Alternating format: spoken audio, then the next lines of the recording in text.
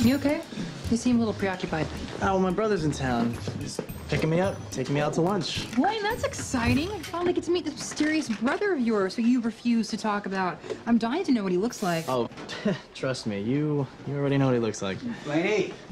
Hey, Coop! Hey! Hey! How are you, bud? Good to see you, man. This your boyfriend here? Actually, yes, it is. Hi. Kurt, this is my brother. Nice to meet you. Cooper Anderson. Oh my God, you're the guy from the freecreditratingtoday.com commercials? Guilty as charged. Know your score for creditratingtoday.com. Savings.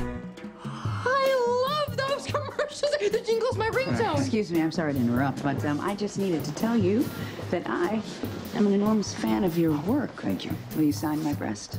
My pleasure. Keep on dreaming. Yours, Cooper Anderson.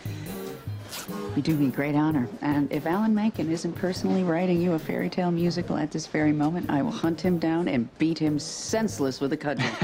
Because you, sir, are a Disney prince. Wow.